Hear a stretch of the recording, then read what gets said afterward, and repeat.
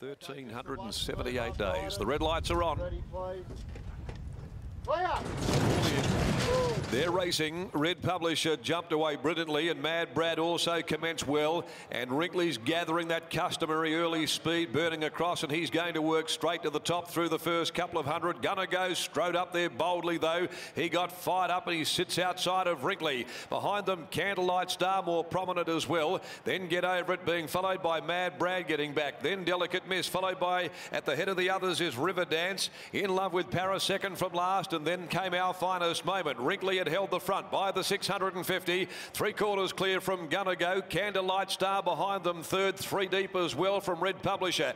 Get Over It next on the rails. Mad Brad saved up behind them.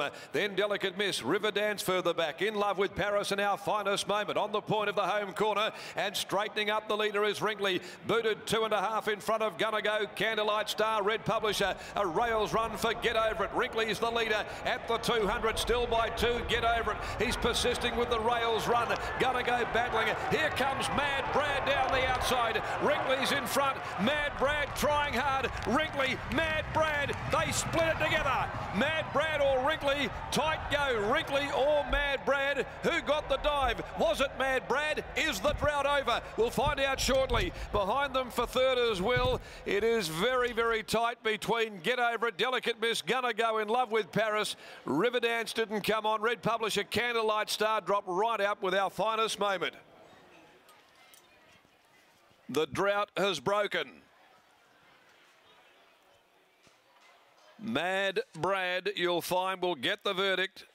Taylor Stone,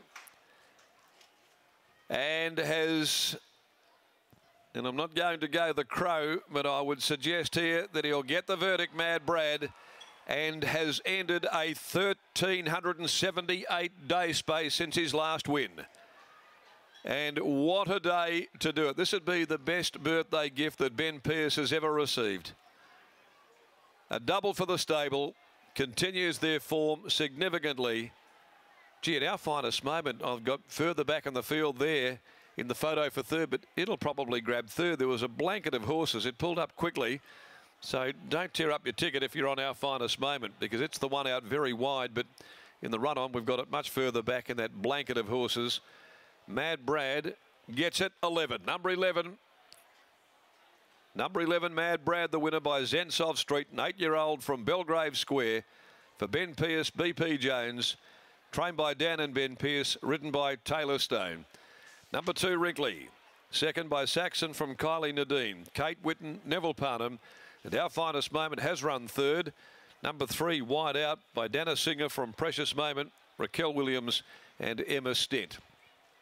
11, 2, 3, and now they're trying to sort out a 4th placing as well.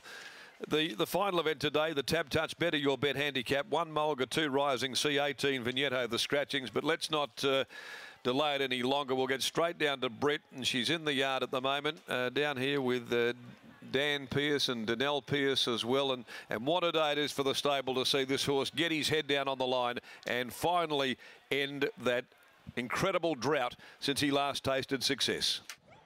I tell you what, Darren, it is like Group 1 scenes down here. I've never quite seen a response like this. Everyone was screaming this home. He's become a little bit of a cult hero, and I know he means a lot to the Pearce yard. Dan, particularly to your brother, Ben. Look down the barrel and tell him happy birthday, brother, because he will be over the moon right now.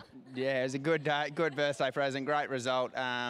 He's a favourite of the stables, and he's been around for a long time. He's part of the furniture. So look, it's yeah, great result to get him back in the winner's circle. And we say it's been so long since he's won a race, but he's never far away. The amount of thirds he's picked up this campaign in particular is extraordinary. You'd love to own him.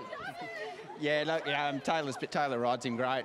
He's been consistent, and yeah, look, we finally got him sound and well, and yeah, and I think that residual fitness from the continuous racing, whereas in the past he's had issues, and we've had to pull up on the preparation.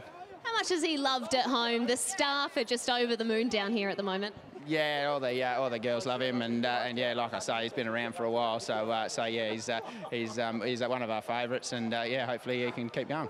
Well, congratulations on the win. Thank you.